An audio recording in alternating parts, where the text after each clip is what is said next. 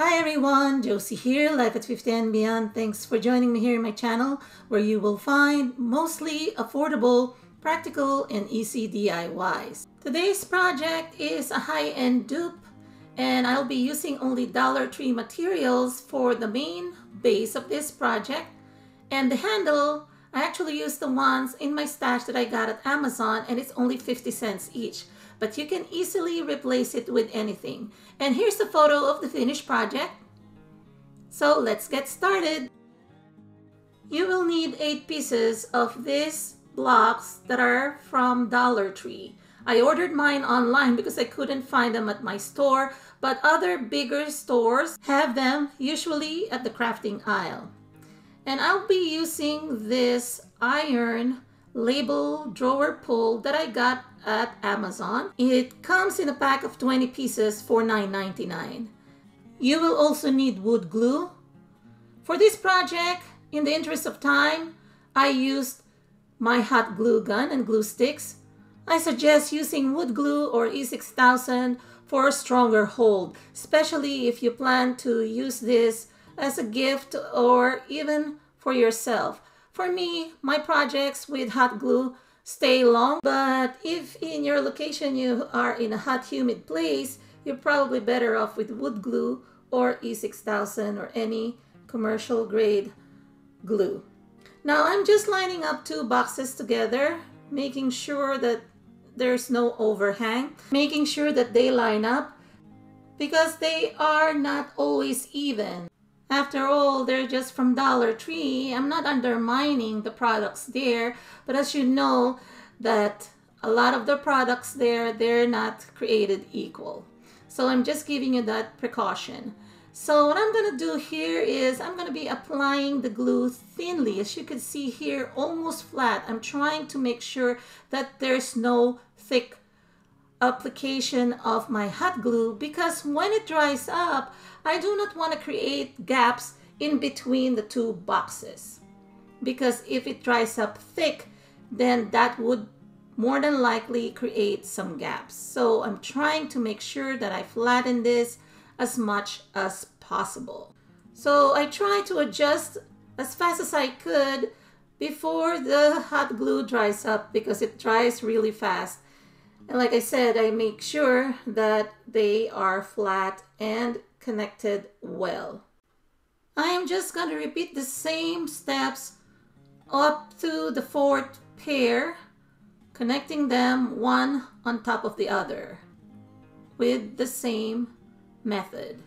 Like you see here, thin and flat application of glue, no big blobs that will create gaps whenever I connect them. And then lining them up like so, then adjusting and then straightening it and then pushing it to make sure it's aligned and then press it some more.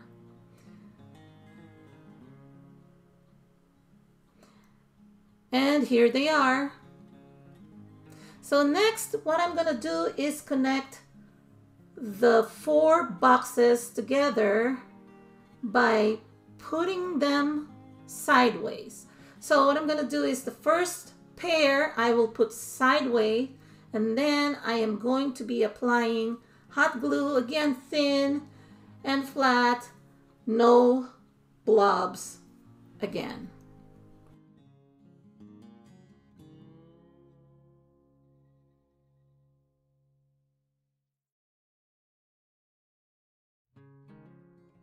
And then I am going to be connecting the 2nd pair on top of it, making sure that I line up the boxes so that they look even.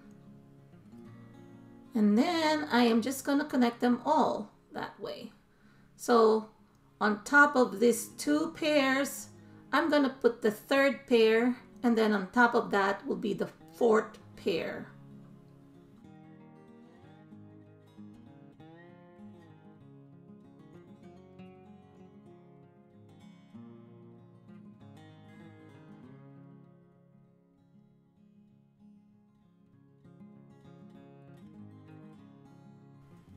As you can see, I waited too long on this one.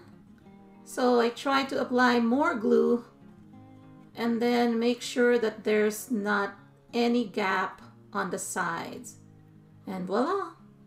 Now, even though I tried to make it as perfect as I could, there's still some gaps, but it's not gonna be as noticeable as when you are not too careful with it. So just a tip for you. Now, what I'm gonna do here is invert it so that the drawer's front will go towards the back.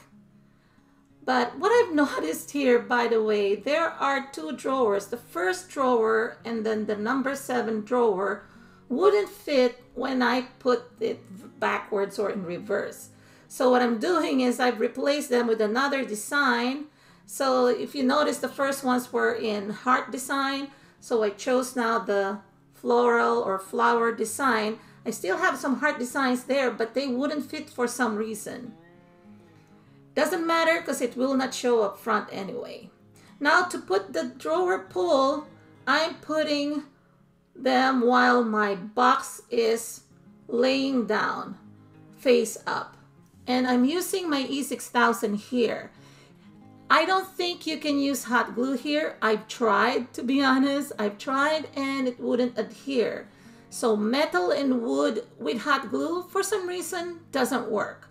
So what I'm using here is my E6000, and I am just going to be applying my E6000 to the sides where the screws would usually go. Now, if you ask me if this came with screws, yes, the set came with screws. However, because the wood is not thick enough and the screws are too long, they will be protruding. And besides, I do not have the patience to put all those screws, all 16 screws on each drawer. And the problem is because the wood is thin, it may break. So I might as well just use my E6000 and then dry it up overnight for a stronger hold. And I'm just making sure before I put it down, because I have time here. It's not like hot glue that it dries up fast. You need hours to cure this. So I'm just removing any dirt or any web that I have created while applying my E6000. And then I'm eyeballing it here. As you notice, those 3 there on the right, I haven't attached them yet. I'm just making sure that I place them where they would make sense and line them up centered. And then that's where my drawer pull is. Then I'm going to be attaching all of the drawer pulls. And then making sure again that I press them well so that it'll dry up faster. And I am waiting overnight to cure this.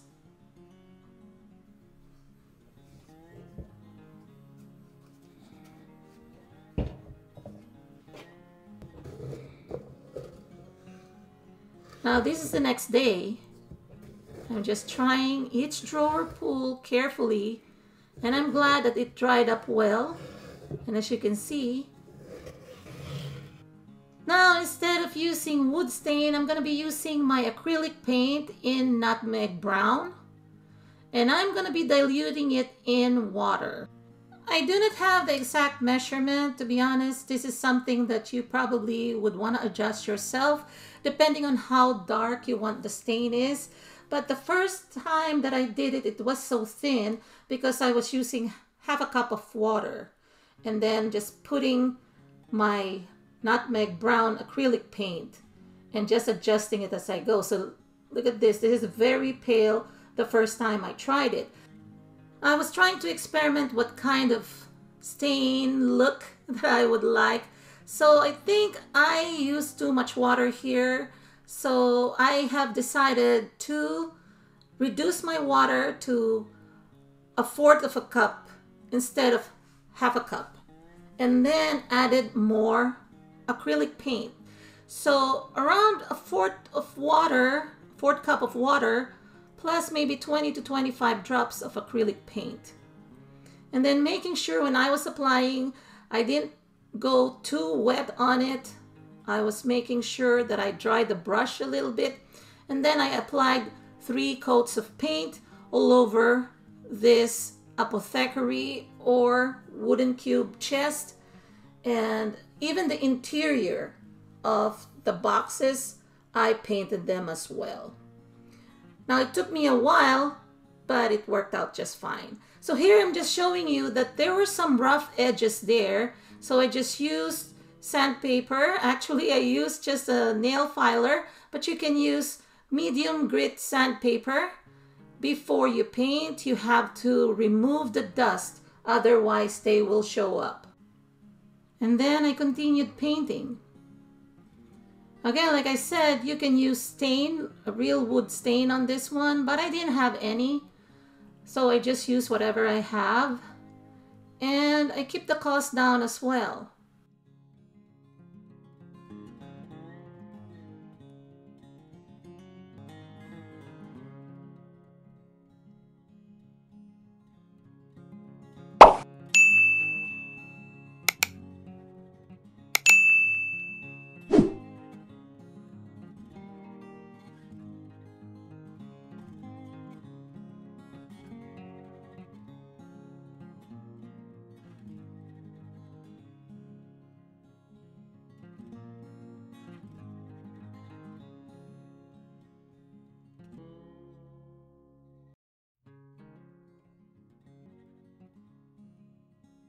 As a matter of fact, I have somewhat a similar setup, but I painted it in blue and green, and I did it a few months back around springtime. And I'll put a photo insert here, and then I will be inserting the link in the description box and in the upper right hand corner of this video. I used only pure Dollar Tree items there, because I used as a handle the tumbling blocks that they also sell at Dollar Tree at the toy section.